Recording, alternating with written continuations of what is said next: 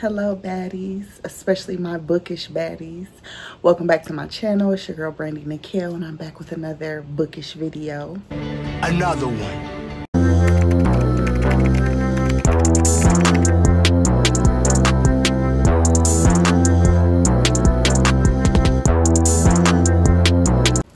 My Michigan shirt on, you know, hardly home but always repping. Anyways, so I recently went thrift booking.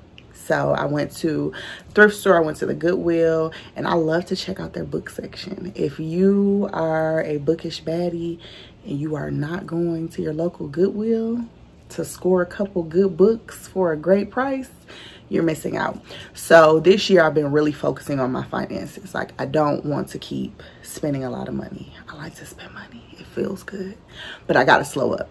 So with that being said, I've been cutting back on my book spending, and I got a Kindle Unlimited subscription. So I read a lot on my iPad. I've been collecting some first editions. So if I'm going to spend some money on books, then I'll spend it that way.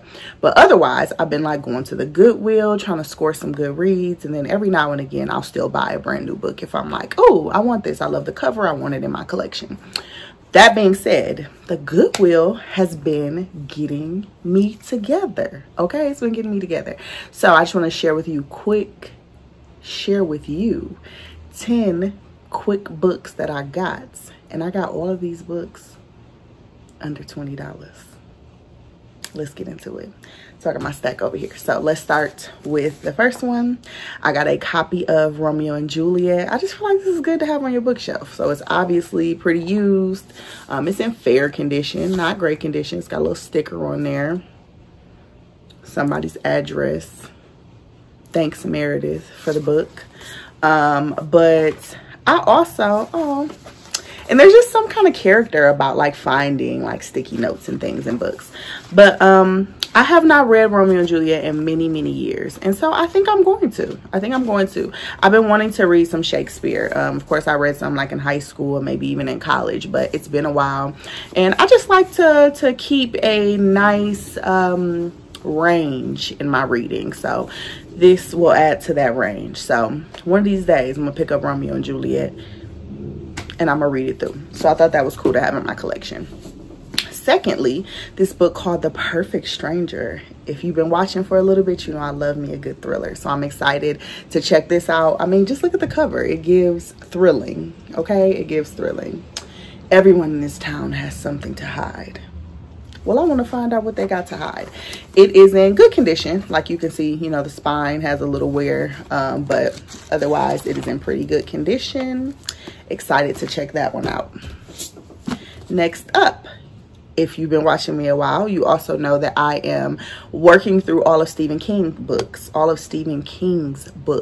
So finding this was like, oh, perfect. Duma-Key. On Duma-Key, a man who should be dead finds healing in the solitude of painting, but Edgar Fremantle is far from alone.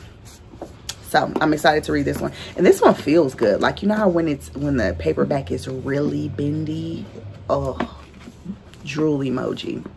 So I'm really excited to get into this one. This one is actually in excellent, maybe even brand new condition. It doesn't even look like anybody's ever read this one. So good find.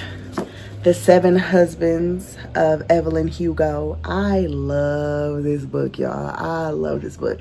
I read this and I was recommending it to everybody. So I read the Kindle version. So I was like, oh, perfect. This is something I would like to have on my shelf because it's going to be a reread. Like, I'm going to read this one again. And it is in pretty good condition. Like, on the interior, pretty much new. Exterior, it's got a couple little nicks, but it's practically new as well. So that was a good find. I like Nora Roberts, y'all. I like her mystery romances. Like, I don't know about anything else she writes, but her mystery romances I like. That's the vibes this one is giving. It is in fair condition. You know, the jacket's a little tattered and whatnot, but the villa, definitely gonna get into that one.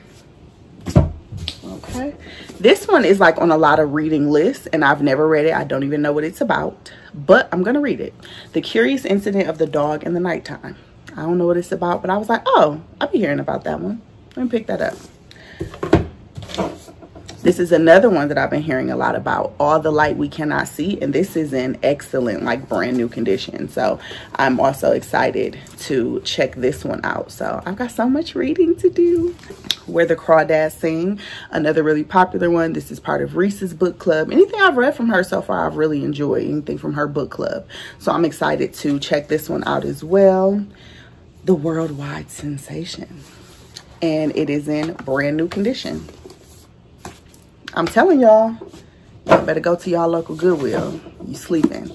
This is one of my favorites. I love me some Eric Jerome Dickey, y'all. Oh, his books just give me so much nostalgia. I have this book in paperback, but I do not have the hardback. So I was glad to score this one. So I'll probably take my paperback to the Goodwill. Let me see if I can grab it right quick.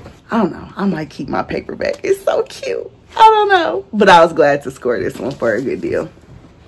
And lastly, another Nora. I'm telling y'all, I love me some Nora. And this one is in really good condition, actually. Yeah, it's in really good condition. So it's not in perfect condition, but it looks to be fairly new. Maybe just a little wear and tear on the jacket here.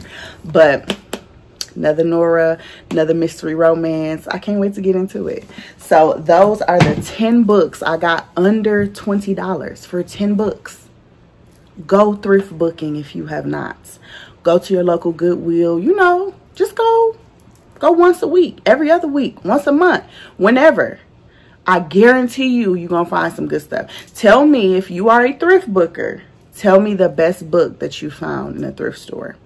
Also, as a bonus, if you are a DVD collector of any kind, I know most people are not watching DVDs anymore, check the DVDs. If you're a vinyl collector, check their vinyls.